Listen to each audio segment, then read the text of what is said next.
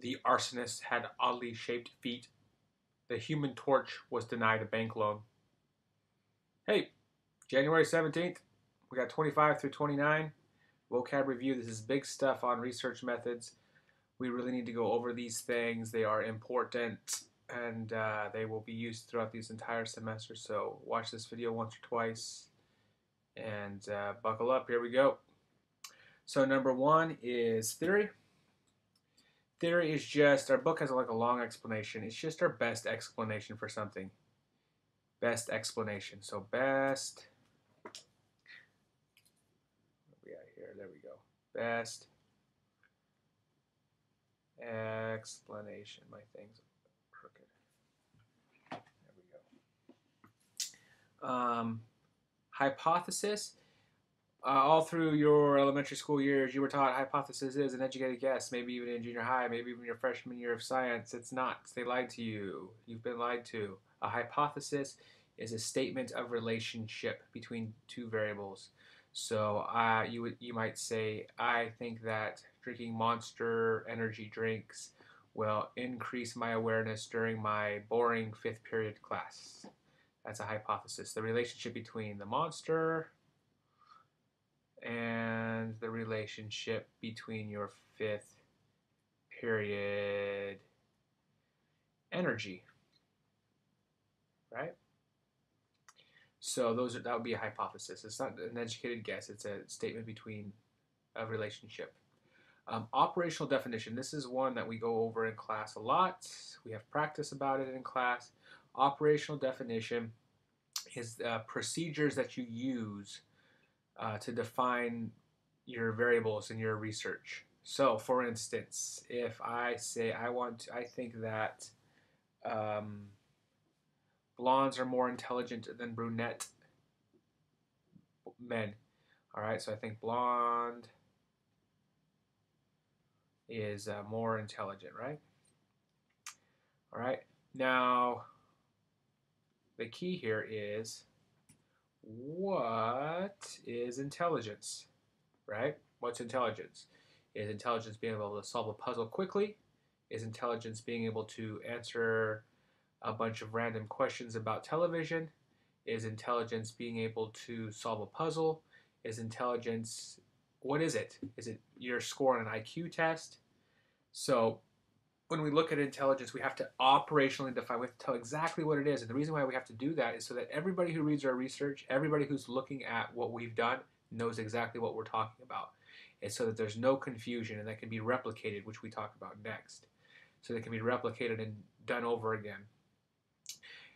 There's no value on operational definition. It's not good nor bad, the operational definition of stuff. It's just the exactly what you're talking about. Now, you can argue afterwards whether that was a good operational definition or not, but the operational definition of itself has no value. It simply allows all your terms in your research to be defined. And so it's very important for good research to have good operational definitions. That's the very first thing that you need to look at when you're coming up, after you've come up with a question or something that you want to work on. And one of the reasons why we do that is so we can replicate it. Replicate it means we basically do the same exact procedure, this time using different population, perhaps different groups, and see if these results carry over. Yesterday's video mentioned generalizability, and this, by being able to replicate it, will tell us whether or not it's generalizable. And so replication is important. If you find something, it should happen every time, or at least every time within that group that you're looking at. Okay, next vocabulary word that we talk about is case study.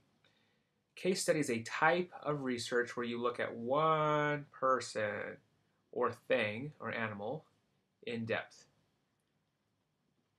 Now, because you're only looking at one, you can't draw any causation, you can't really correlate anything too well, but it's a nice jumping off point to find other things.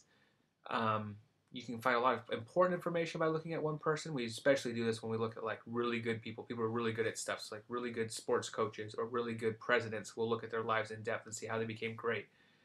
But that doesn't mean that that's how everybody gets great.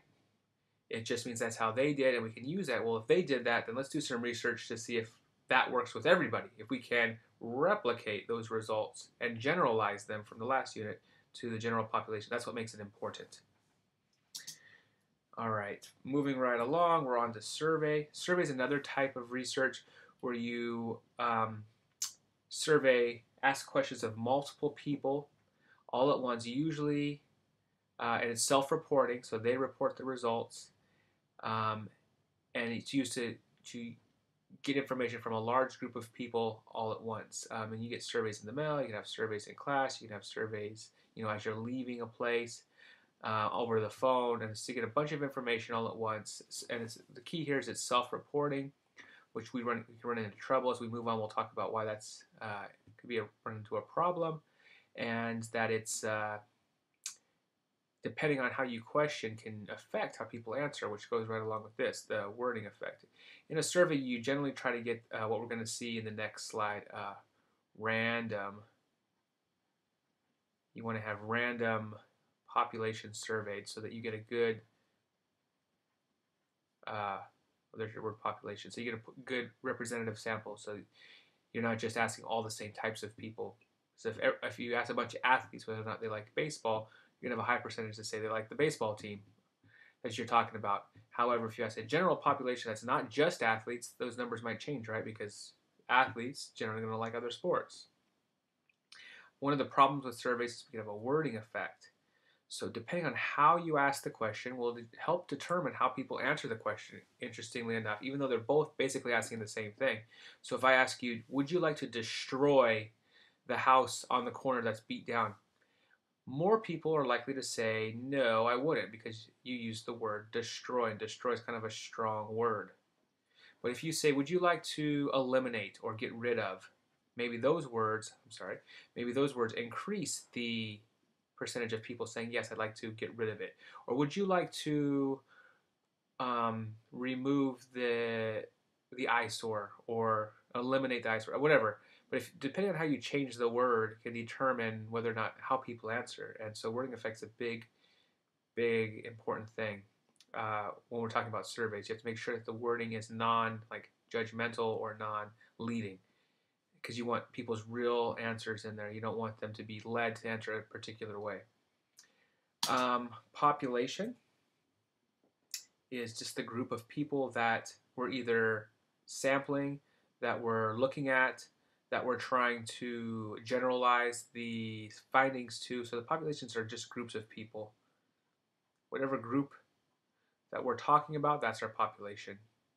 Whatever group that we're working with, that's our population. So our population is whatever group that we're specifically referring to in that instant.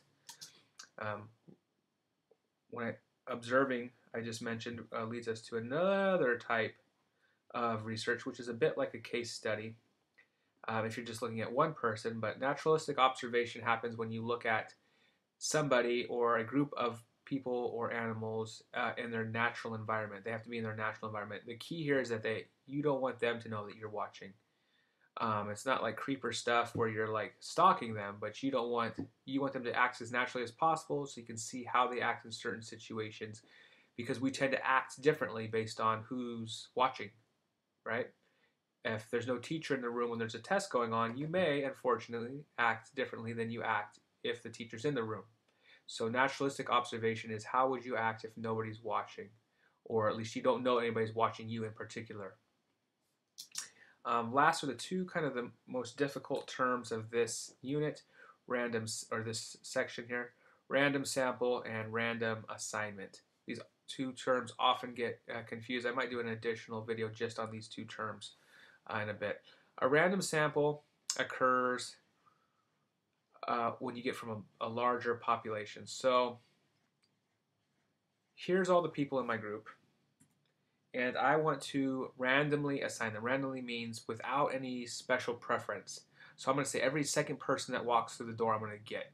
Okay, so I'm going to get this person, I'm going to get this person, I'm going to get this person, this person, this person, and this person. Now all these people are now all in my research study, okay? So now I've got 1, 2, 3, 4, 5, 6, 7 that were randomly chosen. That's my random sample. From all the people available, I randomly chose 7 by choosing every other one that came through the door. Okay, I randomly chose those. You also want them to be representative. That's if you're trying to figure out, if you're asking questions about high school kids and you don't want a room just full of boys. You want boys and girls. You want a representative sample of that group that you're trying to look at. So if I want to know about teenagers, I want boys and girl teenagers, not just one or the other, or not mostly one or the other. You want it to represent basically 50-50 because there's basically 50-50 boys and girls. Now, the key here, so you randomly sampled your population here, right? Got a random. Now, before you can assign somebody something, you have to have already gotten them. For instance, before I can assign you homework, you have to be in my class. Before I can assign you what to do, you have to be in my study. How do I get you in my study? I have to get a random sample to get you in my study. Now, random assignment occurs when I take these guys and I put, this is the test group, and this is the placebo or the control group. This is the group that either nothing's happening to them or they're getting a placebo. And now I take these people here and I will randomly assign them to one of these two groups. So that you go here, you go here, you go here, you go here, you go here, you go here.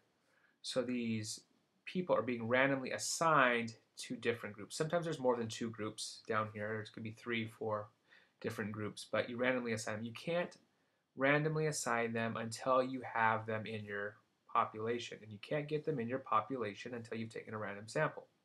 So hopefully that helps make a little bit of sense between random sample and random assignment. Random sample comes first. You have to sample your population.